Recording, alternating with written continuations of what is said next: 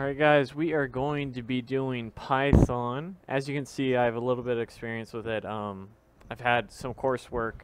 I had one course of Python, and that's why it's kind of partially done. Gave myself a little bit of a briefer on it. So we're just going to start fresh, because I haven't touched it in a while. And at the end of this, we're going to do something a little bit different. At the end of the course, rather. The course I took, our final project was we made a game out of Python using the Pygame library. So what I'm going to start doing is when we finish this Python, every week I'm going to upload a video showing how to do a simple thing using the Pygame library, because that way we can get some hands-on stuff with our own labs, and I can get some source code for myself for potential projects that I can show to employers and stuff like that. Even though it's just going to be a game, we'll decide on the game, and maybe I'll do a poll or something. But, let's get started. We're in Python syntax. And I'll have to reset the code as we go. So, ready to learn Python? Click Save and Submit. Code done. So, it looks like a print statement. It's just straight up print, and then followed by the quotes. And if I remember with Python, they are very, I believe that you have to space everything perfectly. Or I could be thinking PHP, but anyhow. So we're going to set the variable, my underscore variable, so it doesn't look like we need to use quotes or anything here, or semicolons. Save and submit. So we have a my variable. That's how you set the variables, it looks like. And it's just going to automatically be set to an integer when we give it an integer value.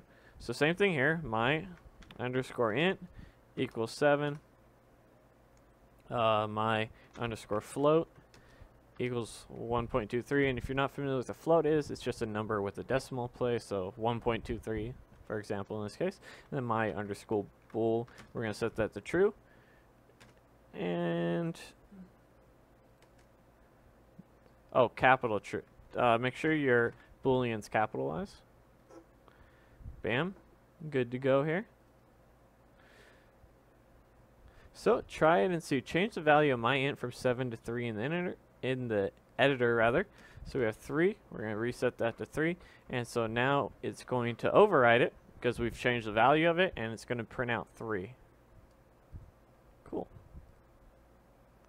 So let's take a look at this and see what's going on here. So it looks like we have a def, which is our function or our method called spam. We're going to say eggs is equal to 12, return eggs. Then we want to print spam, so we should get 12. File Python indentation error. You should see an error message. Okay, so you see right here it says we should see it, so continue on. So properly indent the code with 4 spaces before eggs and line 2. So it looks like these need to be indented, so 1 tab, you can just select it and tab, and now because it's indented it should work properly. And you can see right here it works properly because we have 12. So Python is very syntax and indentation sensitive. So I'm going to reset this. So we're going to create a variable called spam, and we're going to set it equal to true. And then we're going to create a variable called eggs, and we're going to set that equal to false. Alright. So reset code. So the comment is pretty simple. It's just pound. This is for single line comments, I believe. I don't remember what the multi-line is. So we'll say this is a comment, period. Cool. So if we want to do multi-line comments, it looks like we use a couple brackets. So you're going to need 6 in total. And we're going to say this is a multi-line comment. Let's clean that up a little bit. This is a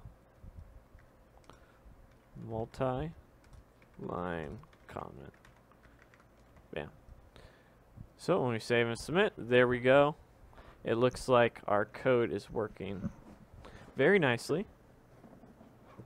So pound, and then the triple parentheses.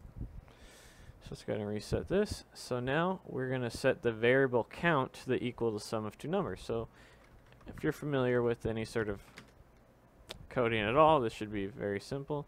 So let's just do 723 plus 7. I don't know why. And we should get 730, and we're good to go. We can do the same things for multiplication.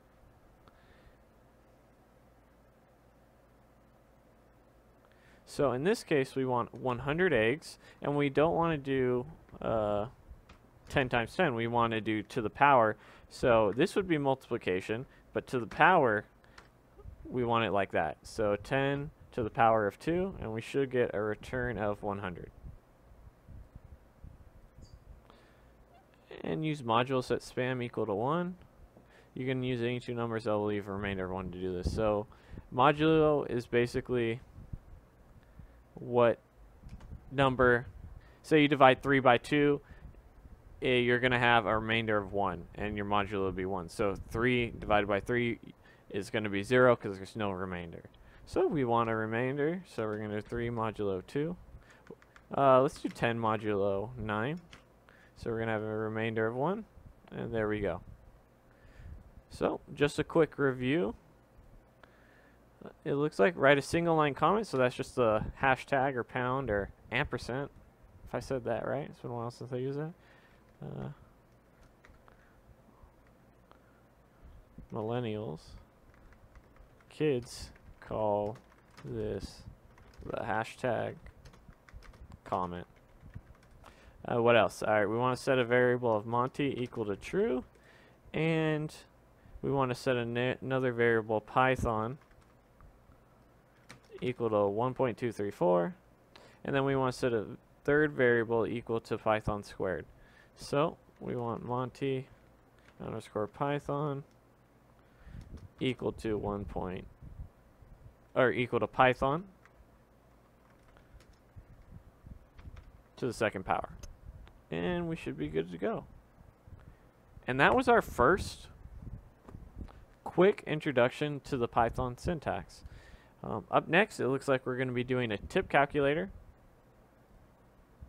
So you'll have that to look forward to. It looks like it's only 5 sections, so it's pretty quick. The overall course is about 13. But I'll see you in the next video for the tip calculator. And as always, constructive criticism is always